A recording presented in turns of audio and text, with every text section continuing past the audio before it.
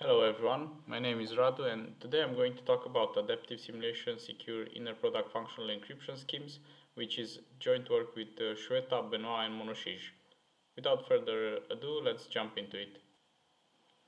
Our work shows that it's possible to have adaptive simulation secure inner product functional encryption schemes from standard assumptions like decisional Diffie-Hellman, decisional composite residuosity or learning with errors. In the case of inner product functional encryption schemes, adaptive simulation security seems to be the strongest possible notion that we can hope for. Our first two results give new security proofs for the Agrawal, Libert and Stelle from 2016, which shows that, in fact, this scheme satisfies a stronger security notion than it was previously known.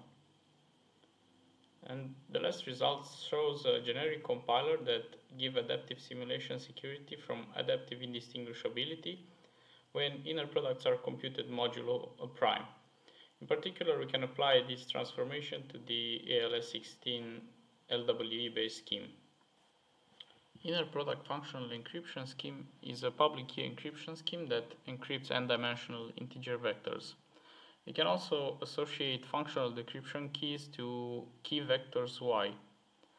The decryptor using such a functional decryption key can decrypt the initial message, but it can only recover partial information about the message, namely it can recover the inner product of x and y. For instance, such functionality can be useful for computing weighted sums over encrypted data without actually revealing each individual component. Security guarantees that a key holder learns nothing about the message except the inner product. In the case of multiple key holders that decide to collude, it should still be impossible for them to learn new information about the message besides what each individual key reveals. To capture this intuition, both indistinguishability and simulation-based security definitions have been considered so far. Both variants of the definition will be discussed in more detail in the next couple of slides.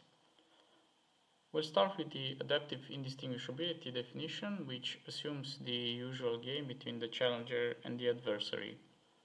The game starts with the challenger generating a key pair and sending the public parameters to the adversary. In the pre-challenge phase, the adversary is able to make key queries for key vectors yi of his choosing, to which the challenger replies with the corresponding functional decryption key.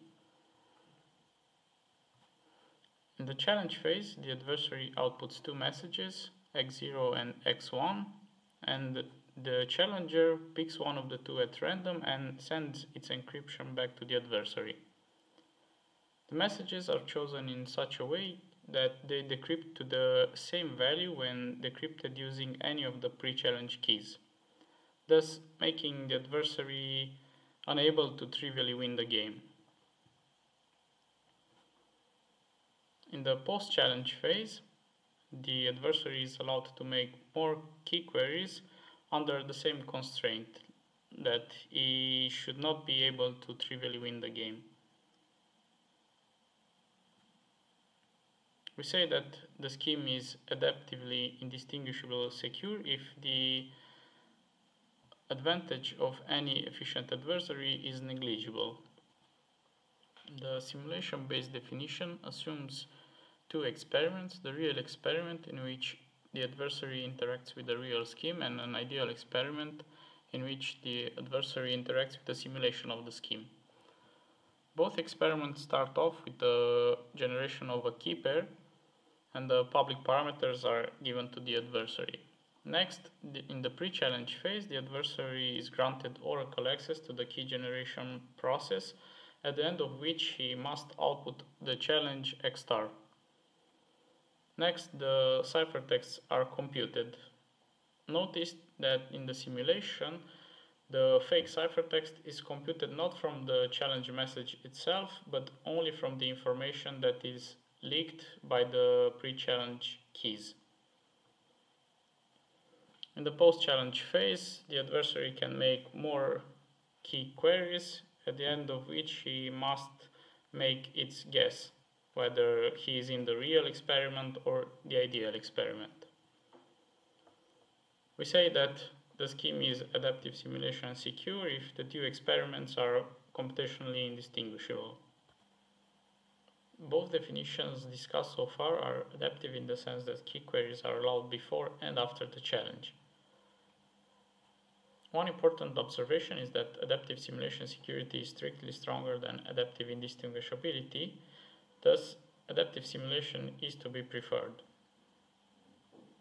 In 2010, Benoît, Sahai and Waters showed that adaptive simulation is actually impossible for multiple challenges. Therefore, the definition that we have discussed earlier is the strongest possible security definition for this primitive. In 2015, Abdallah, Burs, De Caro and Poncheval gave the first efficient construction for inner product functional encryption schemes from standard assumptions. Unfortunately, their constructions was only proven in the selectively indistinguishable security model, and this means that the adversary is forced to commit to the challenge even before seeing the public key. The results were improved in 2016 by Agrawal, Libert and Stele, who gave constructions from standard assumptions that were adaptively indistinguishable secure. In 2017, we gave a DDH-based construction that achieved semi-adaptive simulation security for inner product functional encryption schemes.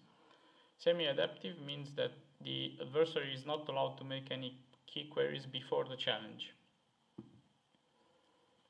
And this work shows that it's possible to construct adaptive simulation secure inner product functional encryption schemes from standard assumptions. And what we do concretely, we show that the DDH and DCR based schemes from ALS16 are in fact adaptively simulation secure. We do this by giving new security proofs. We also gave a generic compiler that transforms any adaptively indistinguishable IPFE into an adaptively simulation secure IPFE as long as inner products are computed modulo P. In the next part of the talk, we'll focus on the adaptively simulation secure IPFE from DDH, which is a construction that evaluates inner products over the integers. What do I mean by this is that both message vectors and key vectors are n-dimensional integer vectors, and when we decrypt, we actually get the evaluation of the inner product of x and y over the integers. So the main result of this section is a new security proof for the DDH-based scheme from ALS16 that actually gives adaptive simulation security. The main insight is that the semi-adaptive simulator from 2017 can be adapted to answer pre-challenge key queries as well, thus making it suitable to prove adaptive security. Because in this work we improved the security of the DDH-based scheme from ALS16, we describe the scheme below. The action takes place in a group of prime order P, where G and H are uniformly random generators, and we use the notation of square brackets of W to denote the encoding of the scalar W as a group element by raising G to the power of W. So this notation can be extended component-wise to vectors as well. So the master secret key is a pair of uniformly random vectors from ZP to the N, and the public parameters consist of the generators and the group vector bold H, which is computed as the encoding of this linear combination.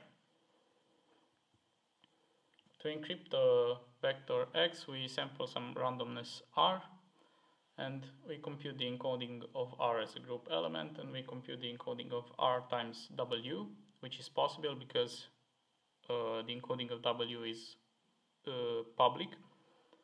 And to encrypt the message, we just hide its encoding by computing R times the public group vector bold H. To generate a functional decryption key corresponding to the key vector y, we just output the inner products of the master secret key with this vector.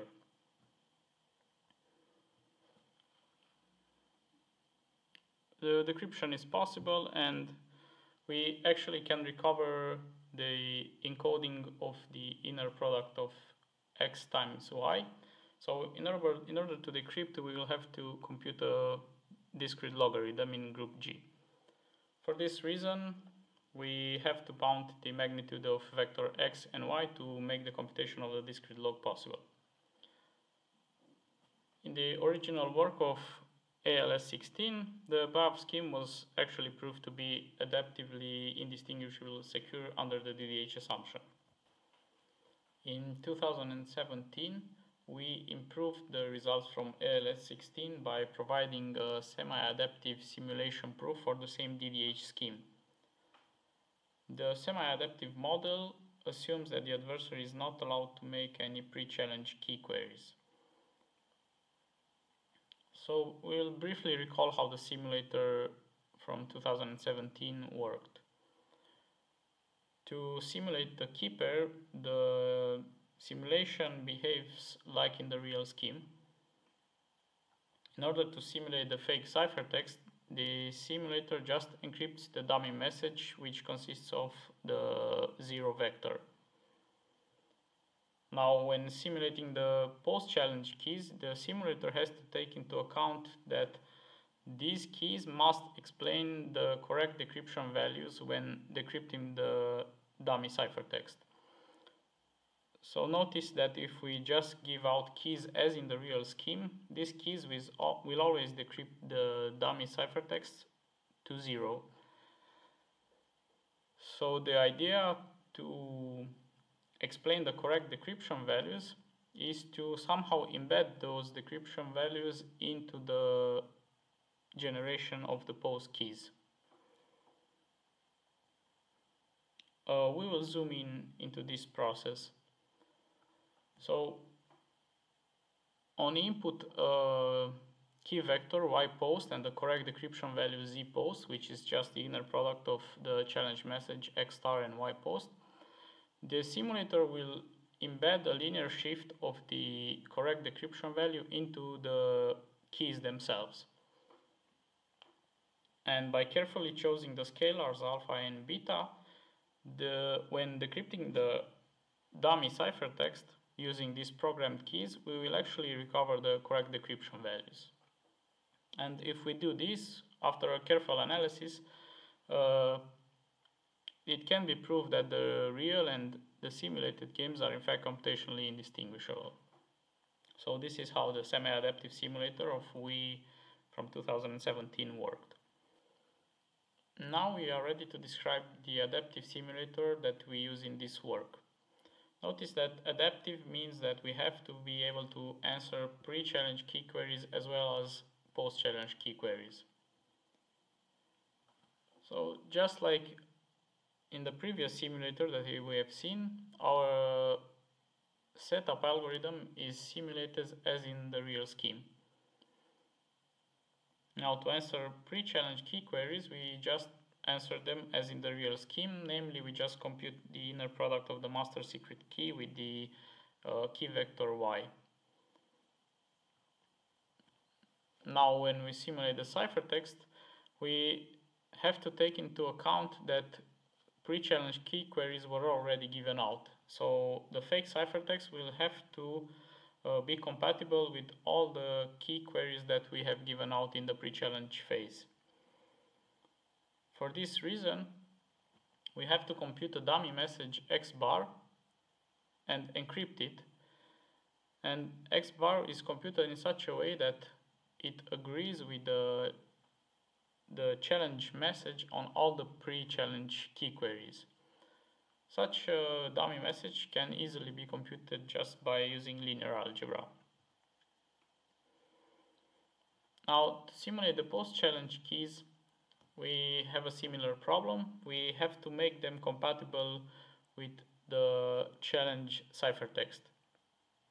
So we can solve this problem, as we have seen previously in the previous simulator, just by embedding the correct decryption values into the keys themselves. But now, because in the challenge phase we encrypted the dummy message X bar, we have to cancel out that dummy message X bar. So for this reason, we actually embed a linear shift of the correct decryption values minus the inner product of X bar and Y. And as before, we can choose alpha and beta in such a way that these post-challenge key queries correctly explain the fake ciphertext. The technique of statistical leveraging and the DDH assumption allows us to make the following argument, that the ideal experiment is just a real experiment where we replace the master secret key with a shifted version of it.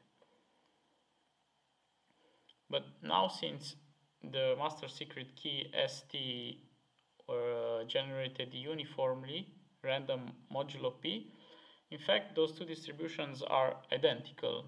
Therefore, the two experiments, the real and the ideal experiment, are computationally indistinguishable. The same proof strategy can be applied to the DCR-based construction of ALS16 to get adaptive simulation. But in this case, we need to slightly change the scheme, namely we need to increase the key sizes for our proof to work. The reason for this is that the master secret key in this construction cannot be given uniform modern integer. Therefore, the shifted distribution will not be identical to the initial one. And to make the statistical distance between these two distributions negligible, we need to drown the small shift term. For the remainder of this talk, I will be focusing on the generic compiler that allows us to achieve adaptive simulation security from LWE.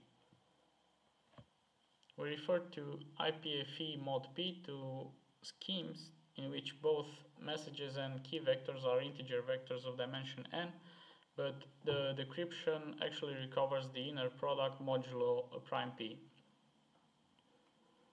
The main result of this section is a generic transformation that takes as input an adaptively indistinguishable secure IPFE mod P and turns it into an adaptively simulation secure IPFE mod P. In particular, we can apply this transformation to the ALS16 LWE based scheme. The generic transformation works as long as the underlying scheme satisfies the following property. Secret keys corresponding to linearly dependent vectors can be computed by a linear combination of the old keys. Moreover, the final scheme has the property that the key generation algorithm is stateful, meaning that there should be a trusted authority who keeps track of all the keys that are issued by the scheme. The main idea behind our generic construction is to append n extra slots both in message vectors and in key vectors. We can do this while keeping the value of the inner product unchanged. Moreover, this extra flexibility that we gain by doing this trick enables both functionality and adaptive simulation. The intuition why this works is that these n extra slots are enough to simulate n-1 linearly independent keys. And for the inner product functionality, this is enough. The reason is that the adversary is restricted by the functionality itself to not make more than n-1 linearly independent queries. As soon as he has n linearly independent queries, he can recover the message. Thus, the security of the scheme becomes void. The other reason why it's sufficient to simulate n-1 linearly independent keys is because of the underlying property of the property of the underlying IPFE scheme. Namely, all the other keys that the adversary might ask can be obtained as a linear combination from these n-1 linearly independent keys. If IPFE is the underlying adaptive indistinguishable scheme, then our construction goes as follows. At setup, just run the underlying setup algorithm for double the input length n. To encrypt a message vector x, just append to it n zeros and feed that to the underlying encryption algorithm. To generate a key, if the key vector yi is linearly independent from the previously queried key vectors, then set yi hat as yi, to which we append the canonical vector and some randomness, and feed that to the underlying keygen algorithm. Else, if yi is dependent, then compute the key via a linear combination of all keys. The correctness of the scheme should follow in a straightforward manner from the correctness of the underlying scheme. We will now describe the adaptive simulator that we use to achieve adaptive simulation security for the generic compiler. As we have previously discussed, we can assume that the adversary only asks for linearly independent keys. So from now on, we assume that all the keys that the adversary asks are linearly independent. The simulated setup algorithm is just like the real scheme setup, except that all the randomness that is sampled to compute the linearly independent keys are sampled at the beginning in the setup algorithm. The simulated pre-challenge keys also are honestly generated, just like in the real scheme. Just to refresh our memory, an honestly generated key is as follows. First, we compute yi pre by appending the canonical vector and the randomness ri to yi pre, and just feed this value to the underlying IPFE key generator. Now, when we simulate the ciphertext, we have to take into account the pre-challenge keys, and we have to make the simulated ciphertext be consistent with the pre-challenge keys. So we do this by first computing x bar such that x bar agrees with the challenge message x star on all the pre-challenge keys, and we use x bar to construct x bar hat as in the slide, and we just encrypt x bar hat using the underlying encryption algorithm, and this is how we simulate our ciphertext. Notice that the simulated ciphertext is consistent with all the pre-challenge key vectors. Now, when we simulate the post-challenge keys, we have to simulate them in such a way that they are consistent with the fake ciphertext, meaning that they should decrypt to the correct value when we decrypt the fake ciphertext. And we do this by embedding the linear shift as we used to do it in the DDH case, but this time we embed it in the same slot as the randomness Ri.